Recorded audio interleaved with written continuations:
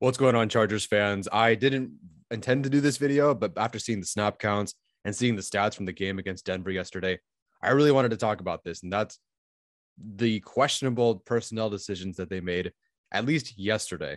We could talk about many of the questionable decisions that they've made all year, but I want to focus just on yesterday. Let's start with the obvious one, and that's Jerry Tillery getting 89% of the snaps yesterday.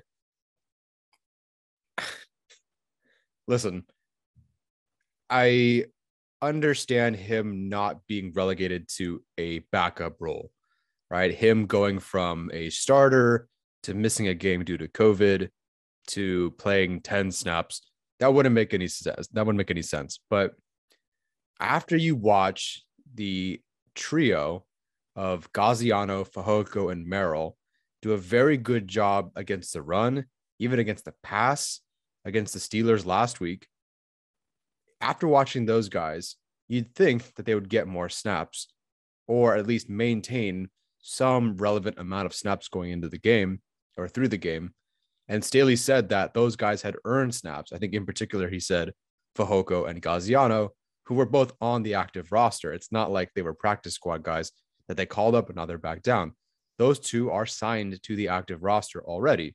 Merrill had to be called up. Now, Merrill was not called up in this game, which is somewhat understandable. But you obviously still did Gaziano and Fehoko. And those two guys, after playing, so the trio of Gaziano, Fehoko, and Merrill played 88 snaps against the Steelers combined.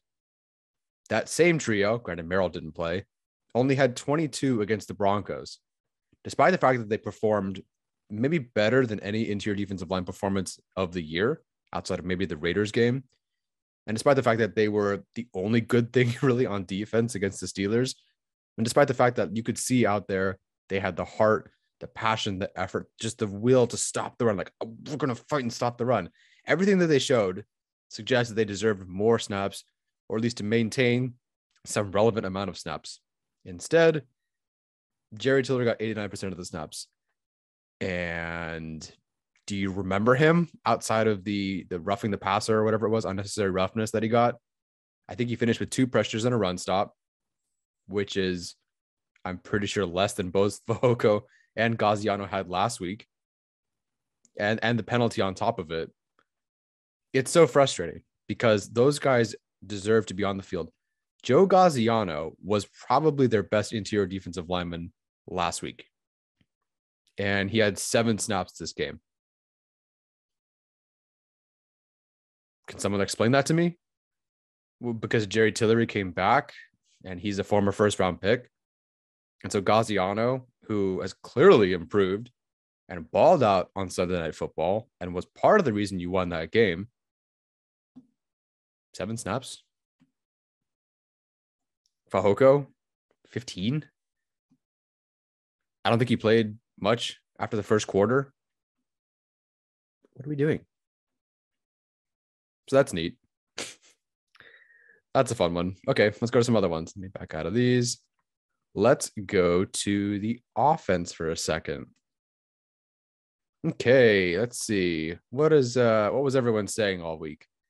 Probably should start Brenden Jaimes at left guard because Senio Kelemete, while he hasn't been awful so far this year, he's not really worked out in several spots, and you can tell in multiple instances he just didn't have it. Not awful, but he didn't really have it. And against the Steelers, he made either the wrong block or didn't execute, and that's what kind of forced the 4th down play to not work. Against the Patriots out of the end zone, he got beat, and Justin Jackson almost got hit for a safety. But sure, let's start him. 100% of the snaps, which is fine. Like, I don't expect him to rotate with Jaimes, but did anyone think this was a good idea outside of that building? You know, you had Brenden Jaimes, who was, listen, a 5th round pick generally at this point maybe isn't starting. But this is a guy that, again, they drafted. They thought highly of him. He played well in training camp. He was their 3rd string guy. Then he was their 2nd string guy, like kind of rotating with other guys. And then he just dominated the left guard snaps at 2nd string all training camp and the rest of the preseason. Like, he was clearly, if anything else, the left guard number 2. Maybe if he wasn't right guard number 2 because they didn't quite work him there as much, I understand that. And them going with Schofield over Hymas, especially in week 5 when things are very early, I understand. But Kelemete, after being basically not a good player his whole career, and frankly not that great in the limited duty that he had as that extra offensive lineman, to then go ahead and not even give Hymas the opportunity to start at left guard, where they've been working him, where he did show promise in the preseason next to Slater. I don't what are we doing? I don't get it. So that makes no sense to me. And Kelemete gave up 6 pressures, a sack, and I believe had 3 penalties or 2 penalties. He at least had 2 penalties, and it was all on one drive. So that worked out great. That's fun. What else can we talk about? Let's see. Steven Anderson, 6 snaps. Why? What did he do? Did he play poorly in a game? Did I miss something? Let's see. The Eagles, he had a touchdown, played pretty well, had 50 something yards. Vikings wasn't a big part of the game plan. In this game, 6 snaps. Why? But why take him out of the game? He had 2 catches on 6 snaps because he's a good player. But why take him out of the game? I don't know.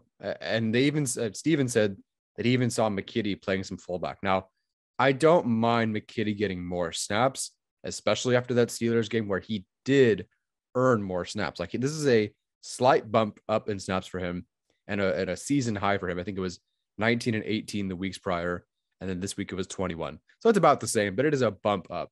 But him getting that much, I understand, especially because he was at the goal line smashing Cam Hayward.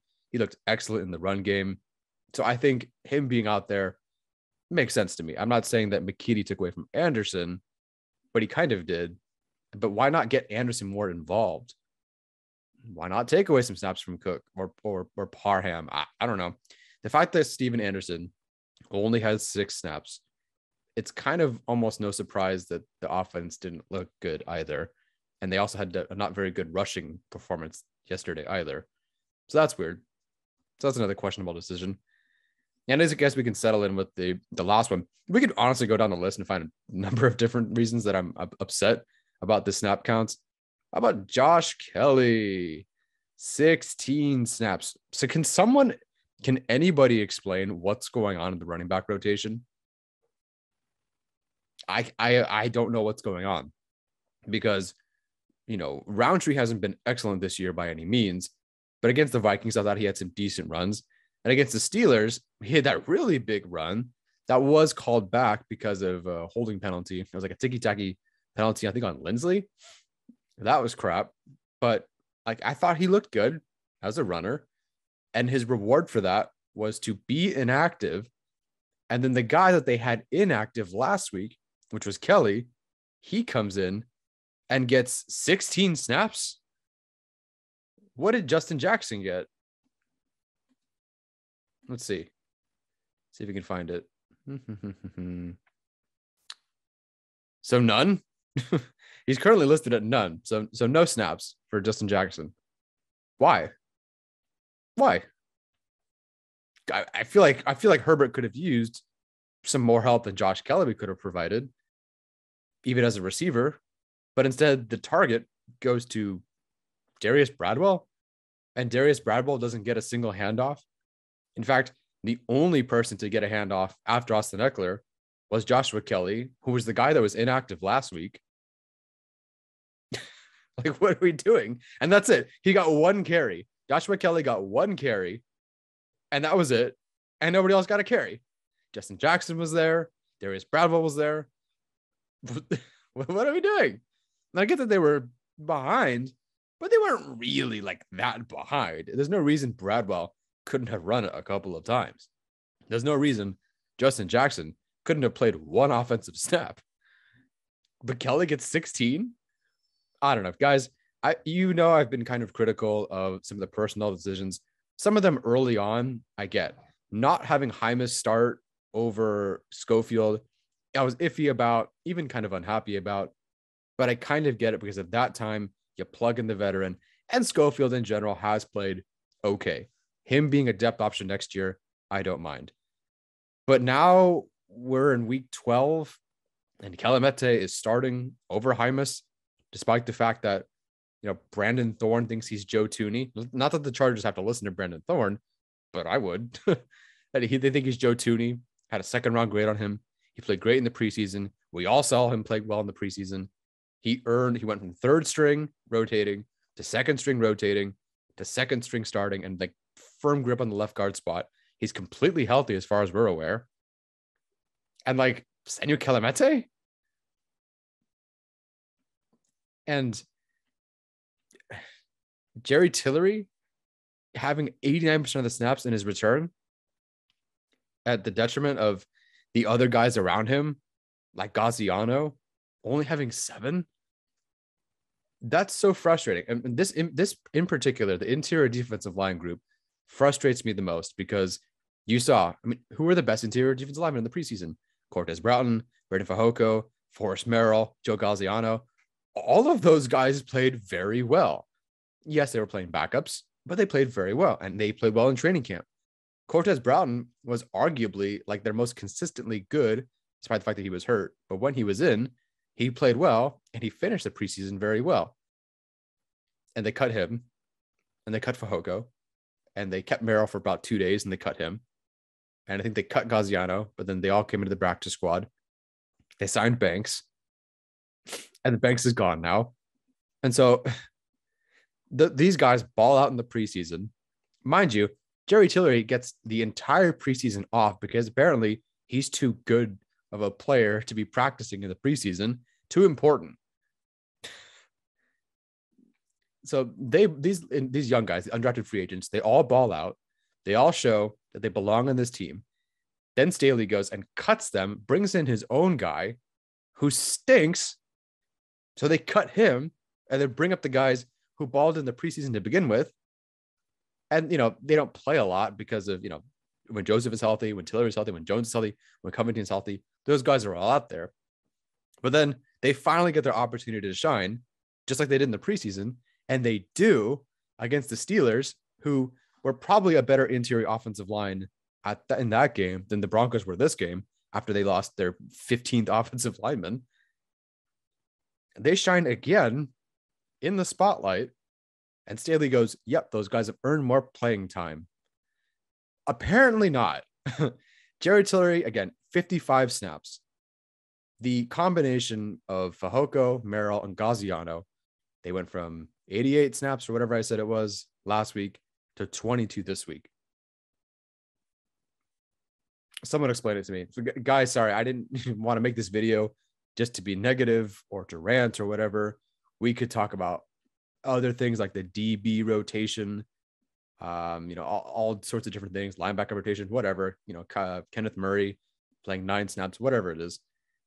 It's just really frustrating. And I really think that in particular, the 2 decisions they made at the trenches to, put Kelemete in there and to take away their, frankly, potentially better, or at least more productive and energetic interior defensive linemen, the decisions in the trenches there arguably cost them the game. A couple of more run stops here for the interior defensive line, a couple more actual blocks or non-penalties, against from Kelemete or from Hymas, I guess, if he played. And maybe they win that game yesterday. Maybe Herbert is under less pressure. Maybe Herbert can find 2 more passes. Or maybe he just plays more comfortably because he knows that, Hymas can kind of do his job better. Whereas Kelemete was a complete turnstile and a penalty machine for them. I don't know. It's frustrating. So again, I don't mean to make a negative video, but we're coming after a loss and they made some awful decisions, in my opinion. And I know people on Twitter are like, then you should be the coach. I'm not saying that. I'm not saying that I know more than they do. But clearly, and maybe it is hindsight, but clearly something was wrong and that they made a wrong decision. And I'm going to say that they made a wrong decision. And I think it cost them points, potentially the game. They could have been better yesterday and they weren't. And some of it comes down to personnel decisions. So what do you guys think about these? I'm obviously not happy about them. But hoping for better next week against the Bengals. All right, guys, take care and bolt up.